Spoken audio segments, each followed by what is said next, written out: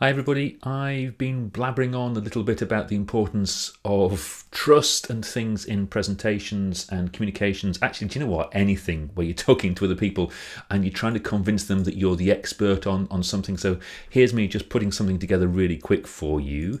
Have a quick look. Would you agree that competence is, I mean, I'm going to pretend it's a binary variable. You're either competent or you're not. And in fact, we know it's a continuous variable, but let's pretend it's just a yes or no. And similarly, warmth or trust or engagement, whatever you want to call it, let's pretend that's also a binary variable.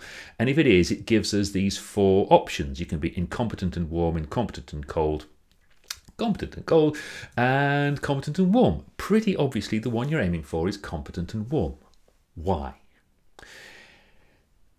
It's a bit of evolutionary biology basically when you're talking about tribal leaders and all of that kind of stuff. If you're wanting to have a leader, someone you trust to protect the tribe, they have to be able to protect the tribe. Are they competent? And are they going to protect the tribe? Or are they going to go off and do their own thing? On a personal level, it's the same thing. Can they help me? And will they help me? For me to trust somebody, I have to figure that they can and will help me. Now, there's a little bit of an overlap. It's not quite as simple as I'm making it sound, because you can make people like you more by compromising your competence, as certain politicians have done. They've become popular by being a buffoon, for example. Or you could be the clinical scientist who's utterly high on the competence, but nobody emotionally engages with. Your job as communicators and presenters is to find ways to do both. Easier said than done, I know. A couple of tips for you that might help. For example, if you want, warmth is often associated with mistakes or improvisation, so just apologize for them and move on.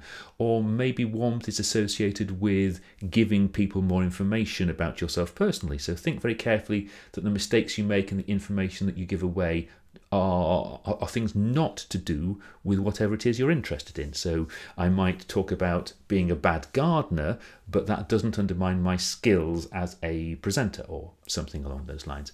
And similarly, competence is kind of transferable, so you just have to find ways of demonstrating competence in anything and everything, not just what it is that you're talking about at the time. It's kind of obvious as soon as I say it, really. You're aiming for competent and warm rather than competent or warm. No biggie.